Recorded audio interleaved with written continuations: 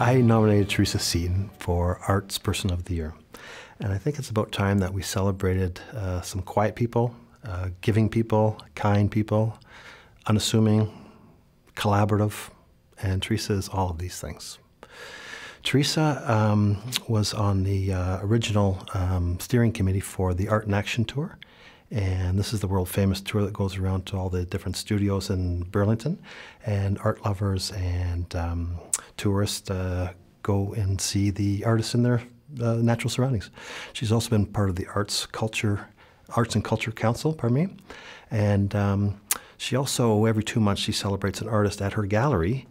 And it's a big thrill for some of these artists that don't get the exposure or the awareness. And for all these reasons, I think Teresa deserves this award. I nominated Jonathan Smith for the Burlington Arts Person Award. Jonathan is the permanent collection curator at the Art Gallery of Burlington, and through the years, he accumulated the largest collection of contemporary Canadian ceramics. More importantly, Jonathan is a mentor to many ceramists, not only locally, but all across Canada. And as such, he helped them to develop their career and bring them on the national and international scene.